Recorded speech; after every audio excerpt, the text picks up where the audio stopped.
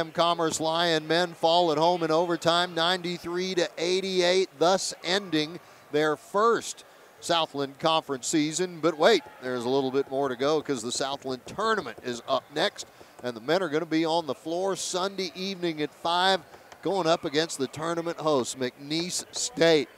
Just who you wanted, Coach, right? Yeah, I mean, we didn't care who we were going to play then. We were trying to take care of tonight, handle what we could handle. Did a lot of good things. They don't hand out trophies for almost doing something. Sure. So very disappointing to shoot 60% and lose a game. Shoot 60% in the second half and don't find a way to get a win. They kept coming at us, and we didn't do a good enough job rebounding the basketball.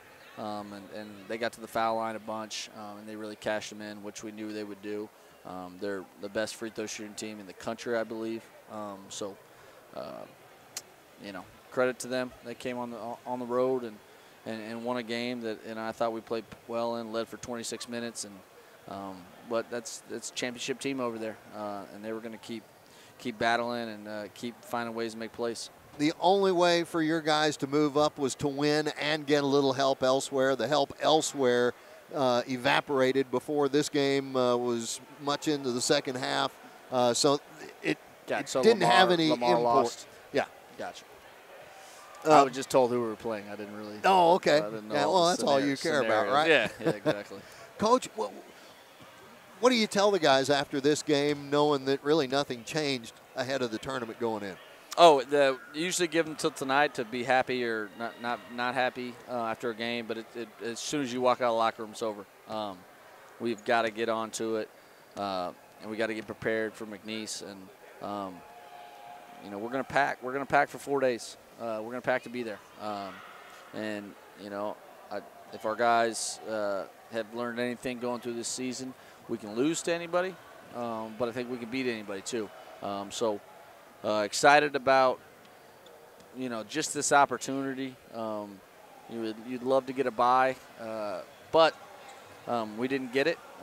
Finished in 5th, so credit to our guys for, doing a nice job and winning some games, especially some road games. So we're going on the road, neutral site for some of them. Obviously, the first game will be a true road game.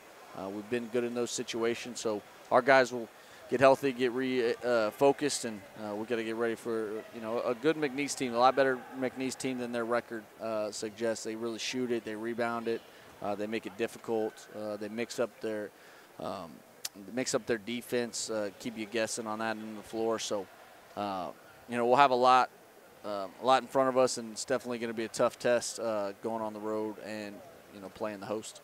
Coach, you had 2 games that were in quick succession turnarounds. Northwestern State, you played 2 days after the first game here and there. The turnaround with the Islanders just a little bit longer. You played them Thursday last week and then get them however many days it was to today from then, 6 days.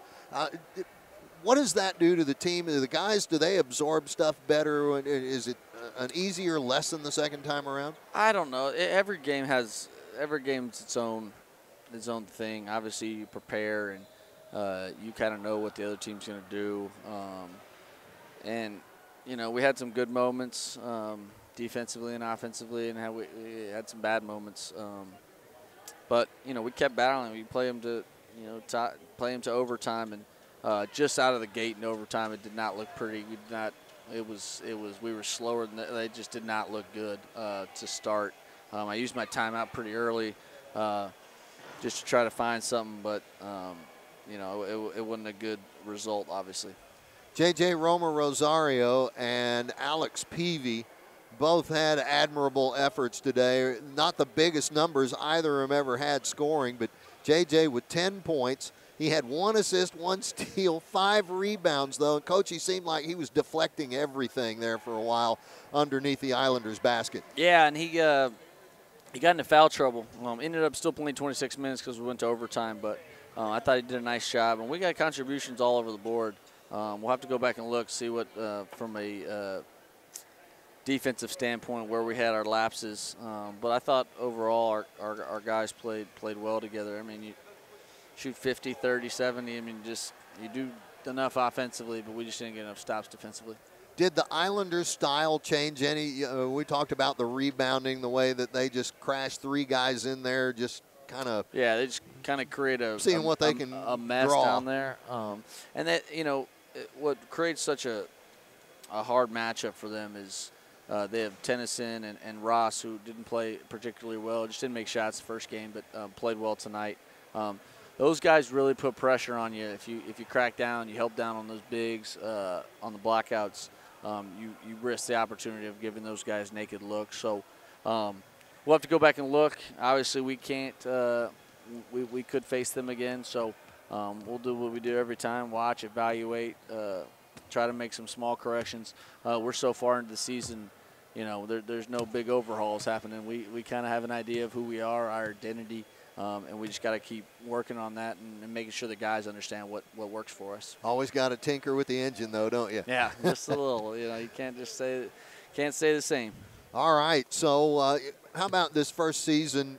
You go way back to the beginning before you even played a game, and somebody told you what the record is, and you're going in as the 5 seed. Is that attaining goals this first year out, or is that less than what you hope for?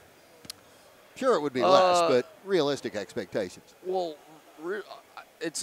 I really don't understand our home record. It's never been like that in 12 years that we have not. We played better on the road than we have at home, and our postseason evaluation will look at that, figure out what it is. If there is something we can. But I don't even know our record at home, but it's not good. I think our road conference record was better than our home record, and that's just never been the case here. So, to not defend home court, if you'd have told me that's our record, I'd be like, yeah, it makes sense. We didn't defend home court, which is just really, really upsetting. It's not how you have successful basketball seasons when it comes to your record. So, but we're not going to play another home game here, so maybe it's good. Maybe we're going on the road. We're going to a neutral site, and we got to play at McNeese, and maybe we're better there anyways. All right, Al Davis always said it, just win, baby. So It doesn't matter where, right? All right, Coach, I know you want to get to work on this. The first tournament coming up, Lion Men at 5 o'clock on Sunday evening, and it'll be against McNeese in Lake Charles. All right, well, appreciate everyone coming out. We had a great crowd tonight. Our band's phenomenal as always. Our courtside seats were loaded with, people that are diehard basketball fans, and they're at every game, and they support us through the ups and the downs. So we appreciate everybody, the administration, the school, and just we had great. I know the answer was not that we didn't have an atmosphere here to win. So I appreciate everyone for coming out and continuing to support us. It's through a long season, and I promise you next year, you guys buy your season tickets now. We're going to play a lot more games at home. Hooray. So we'll get the opportunity to be in the field house some more. All right, Texas coming here? Are they going to return? Yeah, that's not going to happen. All right. Hey, folks, that's going to do it for this one. Lion basketball brought to you tonight like it's been all season long by folks at